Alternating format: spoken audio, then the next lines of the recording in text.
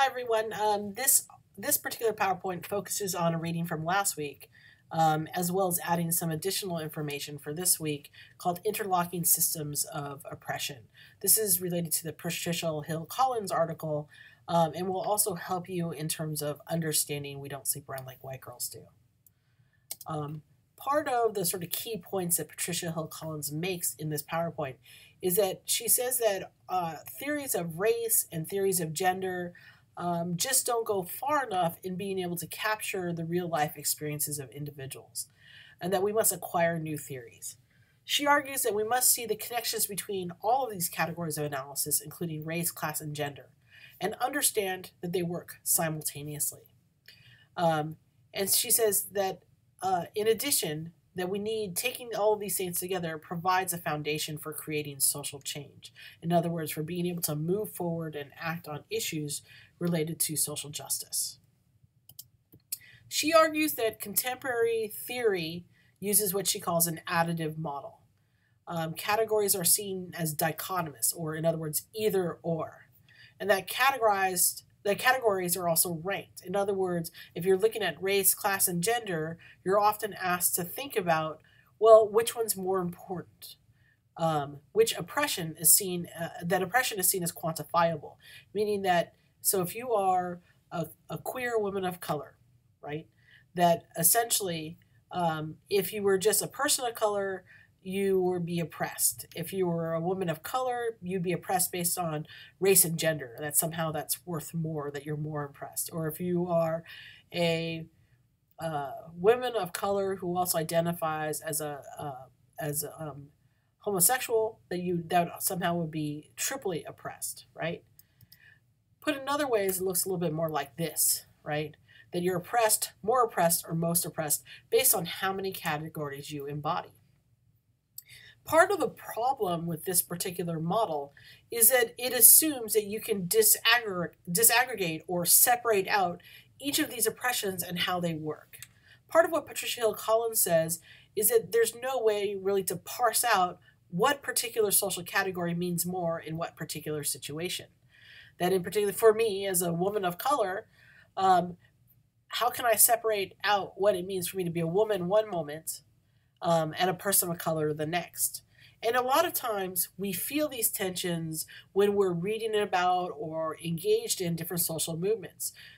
So, for example, when the Trump administration did their march, when the women did their march against the Trump administration, there was a lot of little tensions within the groups because they felt that an additive model was being used in which women of color or queer women were asked to suppress other parts of their identity, and that the only thing that mattered was just the gender category. And so others have argued that there was a need to expand how we understand women. We needed to expand and understand the depth and breadth of women's experiences by looking at multiple axes of difference: race, class, gender, sexuality, etc. That in order to understand, we also understand that these categories worked simultaneously and you could not disaggregate them.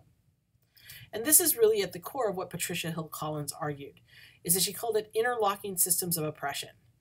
That it's important to see the relationship between race, class, and gender as parallel and interlocking systems of oppression.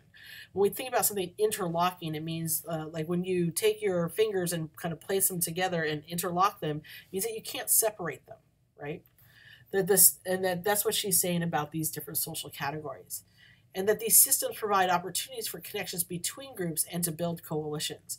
By not separating out these groups and understanding the depth and breadth of people's experiences, we can figure out what similarities we have and what we can do to move forward.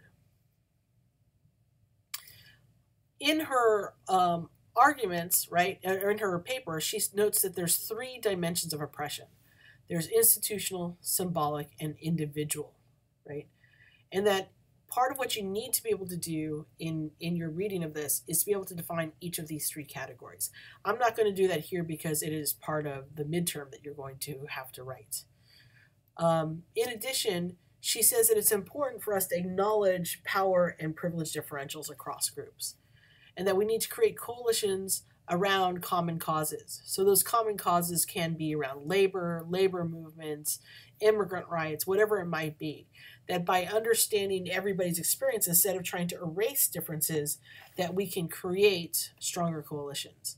And then more importantly, by learning more about each other, we can build empathy. We can begin to understand the people's experiences better and account for it in our daily lives. Now, this theory of interlocking systems of oppression goes hand in hand with what Evelyn Nakano-Glenn calls unequal citizenship, right? What I'd like you to do is to very quickly, you can pause this this lecture, and I want you to list 5 rights that you believe all human beings globally are entitled to. And just write down really quickly, why should each of these rights you've listed be universal?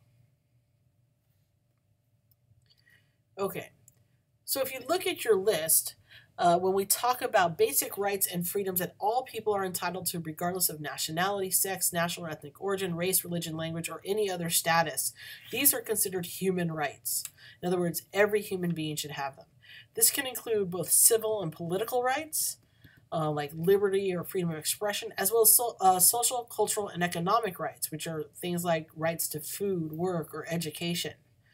What I invite you to do is you can click on the link in the PDF version that I put up for you, or you can just simply look up the United Nations document on human rights. And what this will do will give you an idea of how the United Nations put forth what they felt were rights that every human being was entitled to.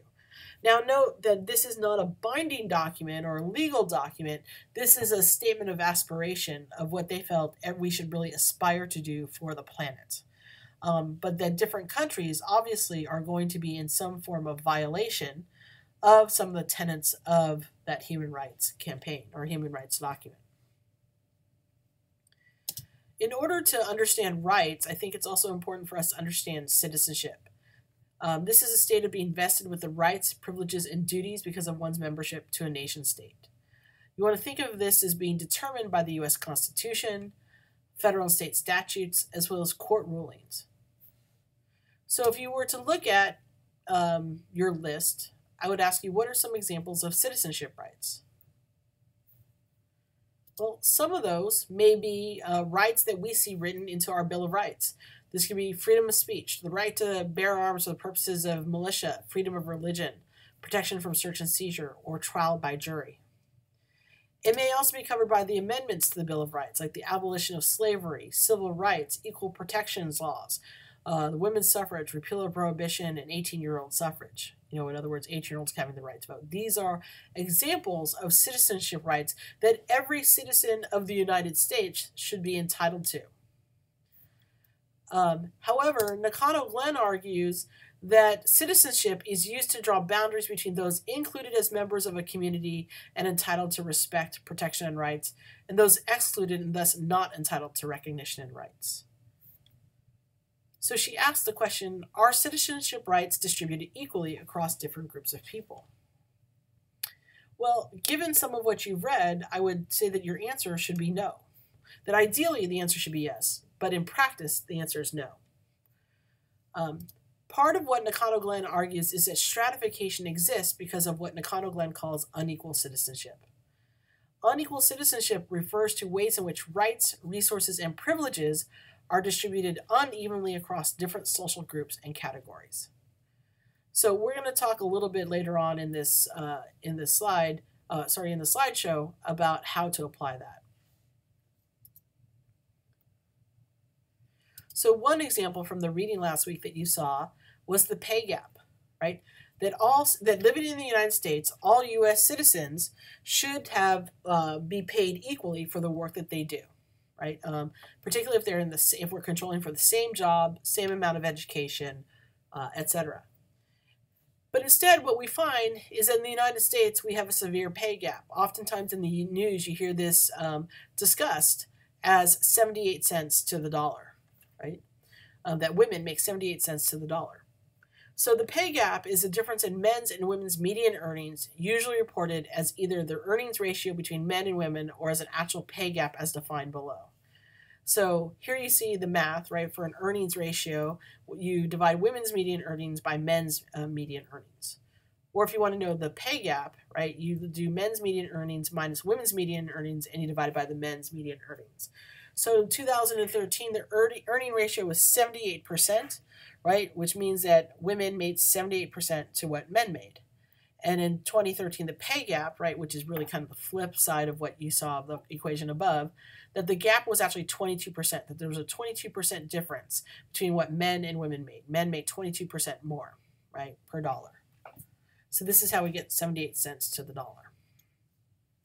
But if we were going to apply both what Evelyn O'Connell-Glenn would say that the pay gap, right, is an example of unequal citizenship, that women and men by right should be earning the same amount of money, right? But here we see that that isn't true.